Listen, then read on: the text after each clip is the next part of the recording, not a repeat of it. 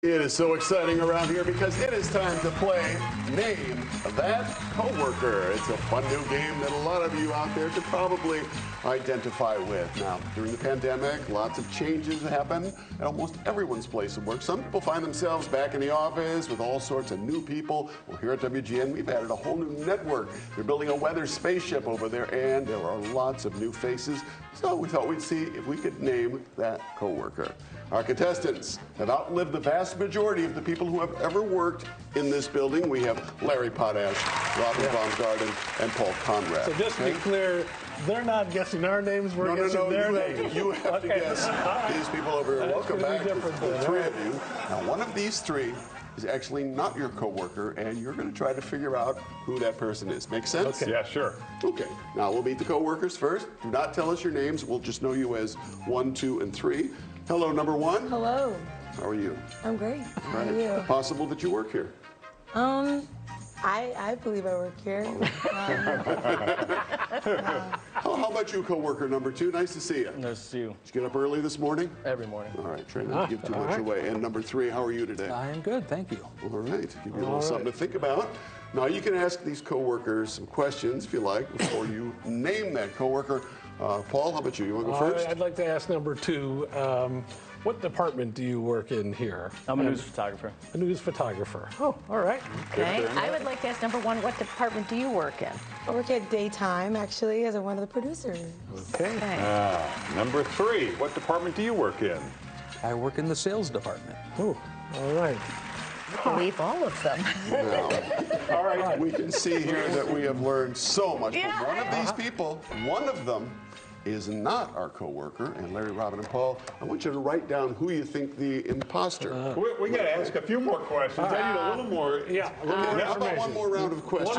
Number 2, what is the thing you noticed about WGN upon starting to work here that was different than other places where you worked? It's a lot more hectic. There's a lot of running around. All right. Number 3, who's your best client?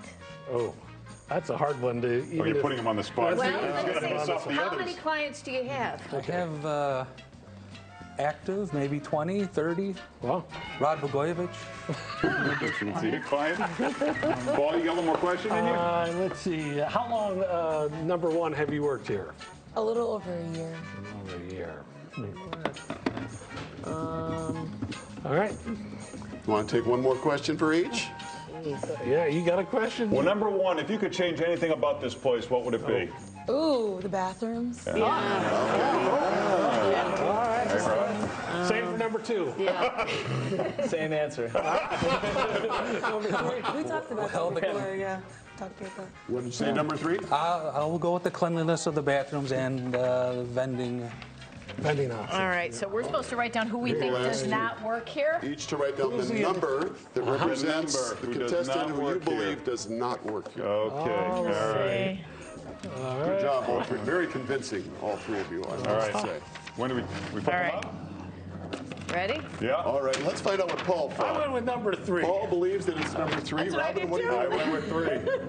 ran the board number 3, so now we ask, this is the moment it's come to, will the real non-coworker, the real imposter, please stand up?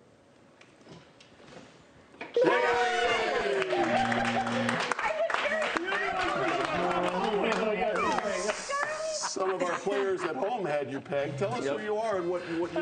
My name's Sean. I'm an electrician with Local 134. We're doing a bunch of upgrades all around the building. Number 3. That's really The reason I thought he worked here because he said he was a photographer and he was very emotionally detached. Yeah. He was like very consistent. But it makes sense. Yep. Right? Let's say hello to our actual Hi, coworkers. guys. Alyssa. Hey, in the hallway working for daytime. Yeah. And I'm embarrassed that I don't know you in the sales department. I've been here for 3 years. Started right before the pandemic when they sent me home and everyone else at the Yeah. time. Get out of your cubicle, come over and say hi to us once in a while. I've been in here for live reads with Mike. Oh, boy. And such. Well, it's nice to see y'all. I think we all lost. And we have lovely party gifts for all 3 of you. Well, you got the answer wrong. We'll talk about that. Thank you so much for playing Name That Coworker. Thanks, guys. Thank you. Boy, really cool. John, hey, Anna.